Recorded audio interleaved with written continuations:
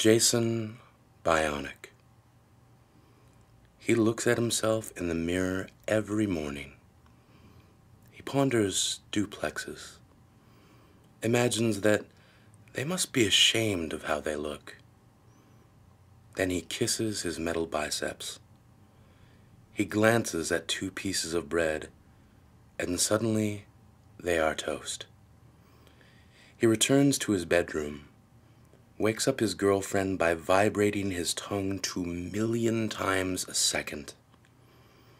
On mornings like these, when his girlfriend's legs are wrapped around his head tighter than the pucker of a baby tasting its first lemon, he becomes thankful that his skull is reinforced with titanium.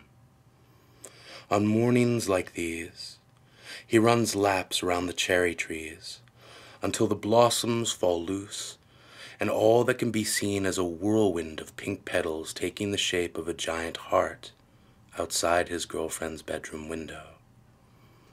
On mornings like these, he is happy.